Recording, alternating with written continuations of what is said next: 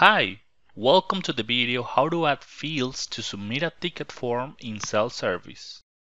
In Remedyforce self-service, we have the option Submit a Ticket.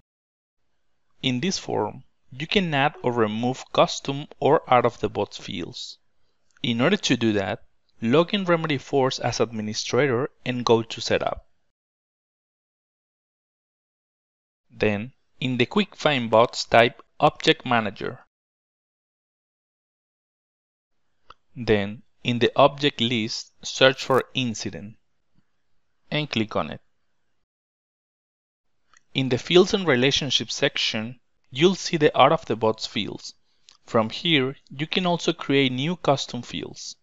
Once you know the corresponding fields to be added on the Submit a Ticket form, go to the Field Set section. In the Quick Find, search for Self-Service and click on the Self-Service Ticket layout. Here, I'm gonna add the category field and also a custom pick list field.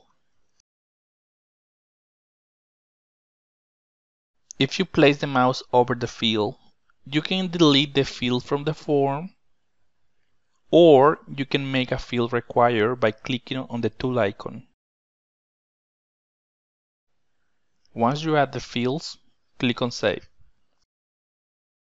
Now, go back to Remedyforce self-service and reload the page.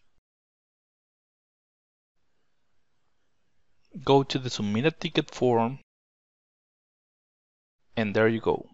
We have the category field and the custom pick list which is required.